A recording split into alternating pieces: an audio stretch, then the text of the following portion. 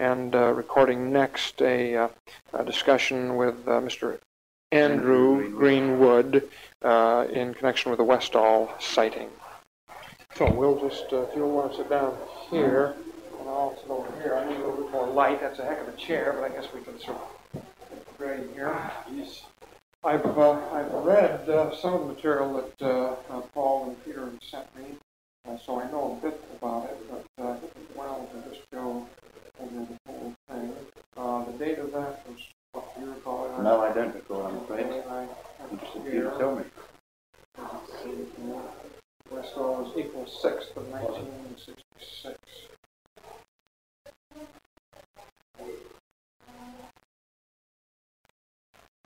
Okay. And where is Westall? Westall is situated between Springvale and Clayton. One of these places. It consists of a high school, a couple of shops, and a house, and that's about it. And what's the name of this? Is it the Westall School? Westall, W-E-S-T-A-L-L. The Westall School, is it? High School. Westall High School. Okay. And how did the whole thing unfold then? What's the sequence? Right from the beginning. Yeah. Well, I remember back now. I think the first thing I heard of it was I was teaching, and most unusual for another child to sort of run into the class without warning. That's what happened. One girl raced in and said, "Mr. Greenwood, quick, flying saucer outside, etc." And I got rid of her because I wasn't going to leave my class or anything. Oh, you were in the midst of class? I was in the midst of teaching the class, yes. Oh, she broke into the closed class. Oh, yes. That is rather unusual. It is unusual, yes. I wasn't the type that one would normally do that to either. You dismissed me, so and she left, and it was about recess, I suppose, 5-10 minutes later.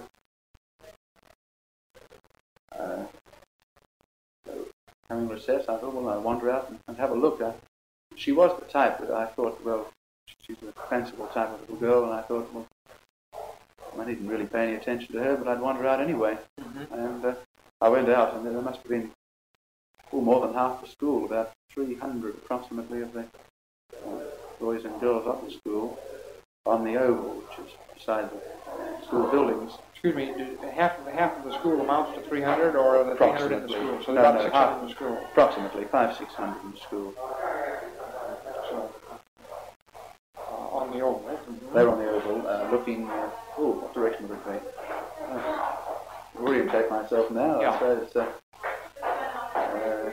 west, east, south.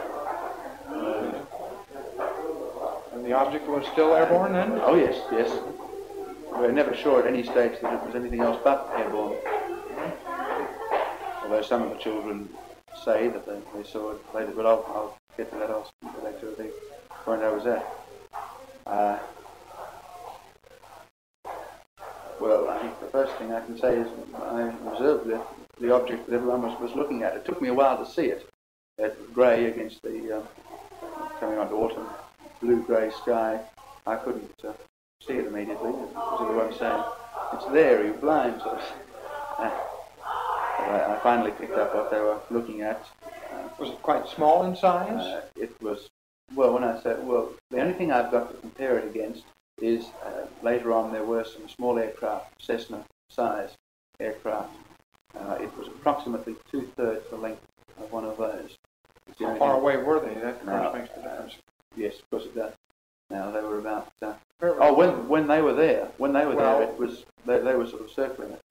They were. So the absolute size is known. Is approximately 2/3 plus or minus a bit of the half 2/3, more than half the size of one of these light aircraft.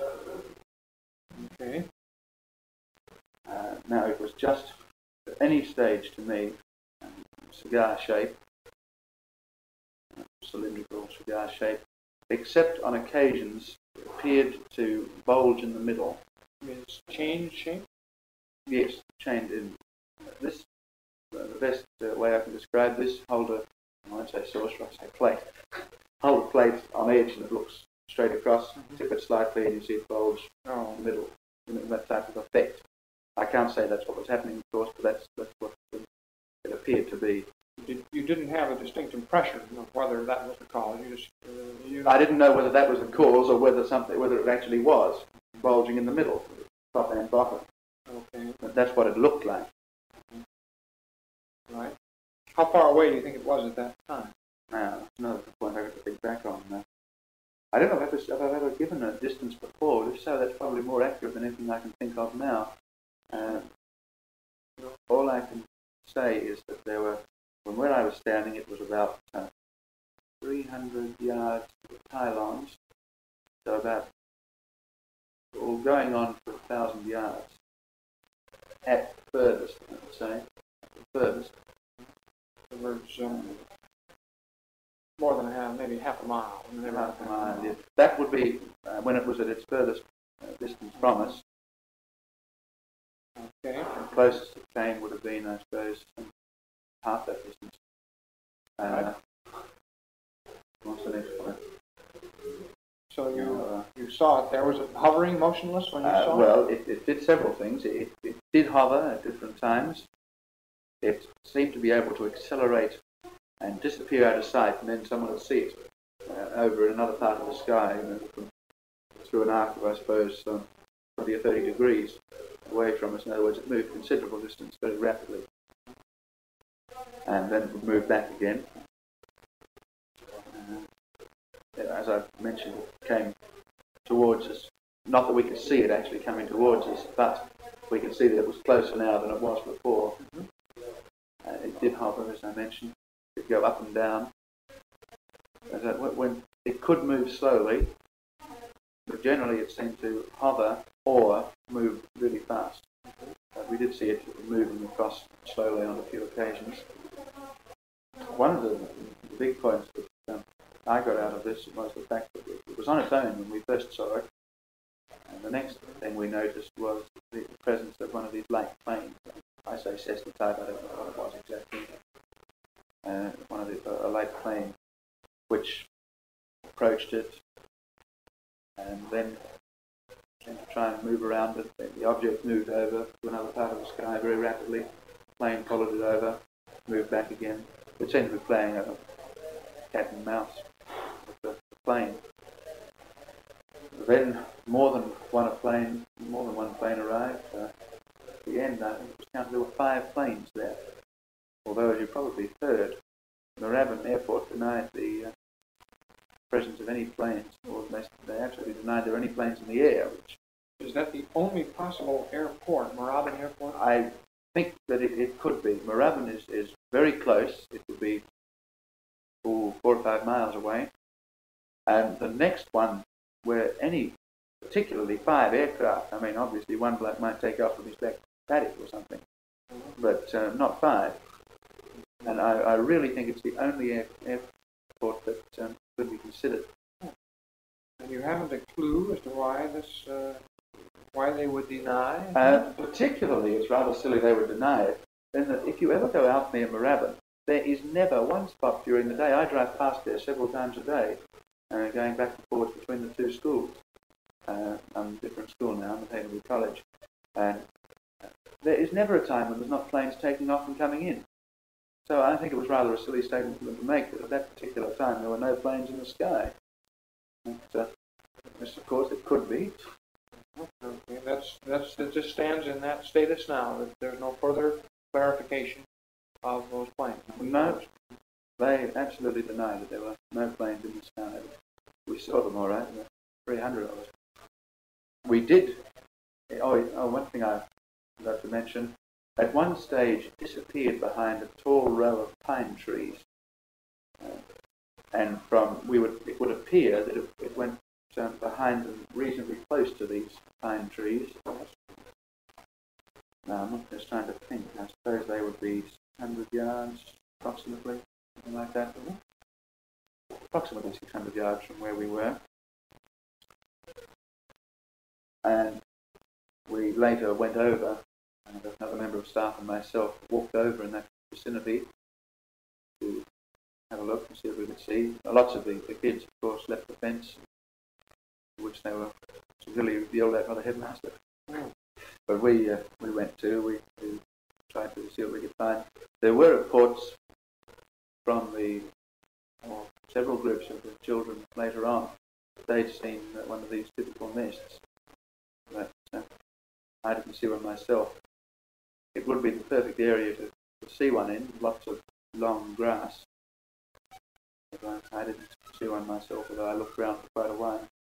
Did that, now, the aircraft came, we had the aircraft in there. What, did that process go on for many minutes? Well, I suppose if we count 10 minutes from when it was first seen, as I said, by this group of girls at a phys ed class who were on the oval. Now, of course, it could have been there before they noticed it. As I say, I didn't even notice it myself for a while. So it was, it's one of these things that once you see it, then you go on seeing it. You know what I mean? But they're hard to pick up. I think it was just the silvery colour against the sky. And then after you saw it, how long was it in sight? Now, 10 minutes there, and it disappeared. 25 minutes it was in sight for. Now, it went at the end of that 25 minutes, but it could have been there before that. All these figures, of course, are quite rough. I'm not sure exactly. Okay, and how did it disappear? Well, this is one thing we just don't know. It vanished. All of a sudden, while you were all looking at it? No, it did one of these, sudden accelerations, and then nobody could pick it up again. It's gone. You did see it accelerate. It didn't disappear in midair. Oh, no, it didn't flick out. You could see it accelerate. And it went off so fast you didn't follow it. We couldn't follow it. That terminated. Were the aircraft still there? Yes, the aircraft was still there. I can't remember what happened to those. I know they were there then, but I just can't remember what happened to the aircraft. So we've got it was cigar shaped. What ratio of length to width and so on?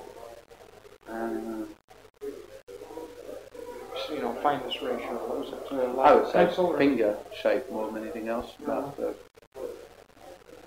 ratio of the thickness of the finger to the length of it. It's a middle finger, something like that. So maybe 4 or 5 to 1. Something like that. Not 10 to 1. Something like that. And it was silvery gray, you say. Silvery gray. Gray. The grayish cloud. That's right. Yes. No sound. No. Nobody heard the sound.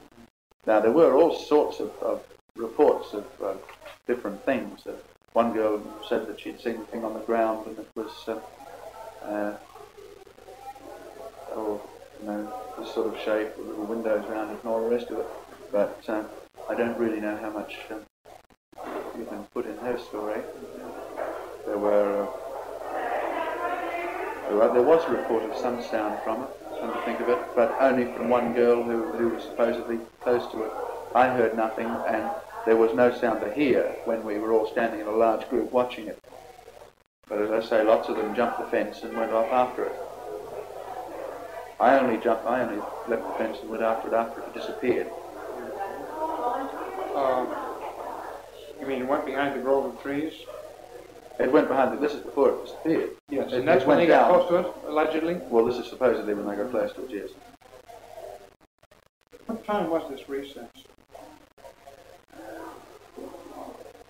We started, we'll work it out, 4 40-minute periods, plus, when did we start? Around 9 o'clock. Well, that's 900 and 440 is 160 minutes. Which is 3 hours. 3 hours, about 11. That's 12 plus 20. 12:20 is. Couldn't be. See. 160. That's 3 hours minus 20 minutes. 9 o'clock. It's 11:40. Oh, I'm going the wrong way. Yeah. 11:40. Recess time was 11:40. Does that sound right? Noon recess? No. It was morning tea. Mid-morning. Yes. Doesn't sound quite right. We started early or something that morning. I think it was about 11:15, but I'm not sure of that. Let's see if the count here. See, I have a file. Well, it was definitely the mid-morning recess, morning tea time. And there's 4 periods. No, of course, I'm sorry. I'm way off the pole here. There's only 2 periods before morning recess. There's 4 periods before lunch. No wonder I was out 80 minutes. It's an hour and 20 from 9 o'clock. Yes, makes it about 10. We started at 5 to 9. About 10:15 recess started. That's right. 10:15. Yes. I wondered where I was out. It had to be somewhere. The accounts of it all over the place. I've only ever seen the one in the Dandenong Journal. Oh. No, the one I ever saw. Here's the account you gave in this. Morning recess, no time. But you worked it back there, you think, to your satisfaction. Yes, that was it. They split in half and then 2 periods before recess in the morning. And we started approximately 9 o'clock. It's a little bit earlier. So it'd be 10:15, say. And recess is quarter of an hour. It'll be 10:15 to or 10:25. Disappeared about 5 minutes before the end of recess. Were there any persons off the school grounds who saw it? We never heard any reports of this. This is one thing that a few of us tried to see or find out about, but we never could find anything. How many teachers saw it altogether? The phys ed teacher says she saw something but won't say anything more.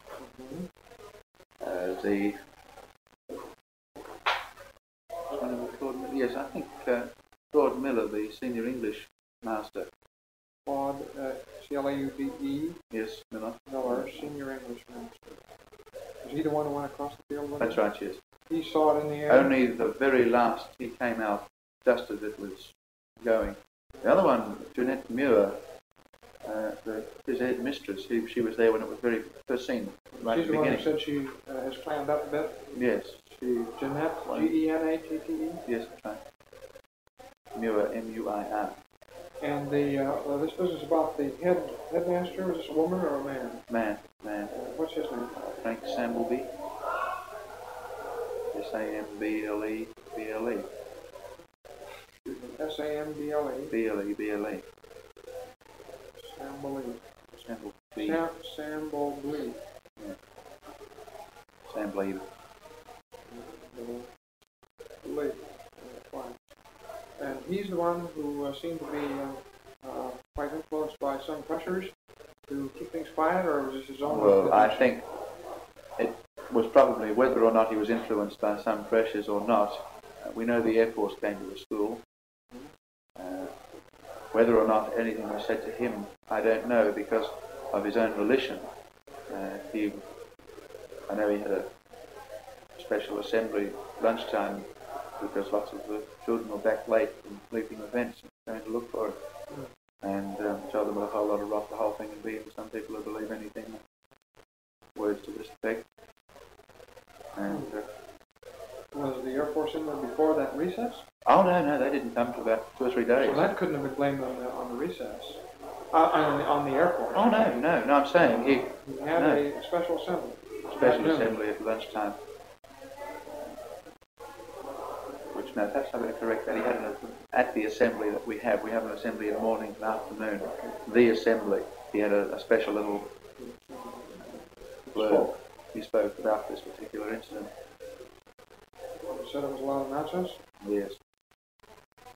I was accused of suffering from the effects of a hangover and a few things, which I wasn't. How do you rationalize that? Is he is it simply because he's this kind of a guy, or? Well, I don't know. He is rather. He is rather. I can believe that he would say this sort of thing. Why? Because it would disturb the tenor of things? Possibly, yes. He's one of these people. This is possibly how you can describe it, is that he's one of these people that runs his school on the book. And if it's not in the book, you don't do it. And there's no UFO sightings in the book, how to handle them. So therefore you ignore them. This would be his type of thinking, I believe. It was his first year as a head last year, and everything was being done just so.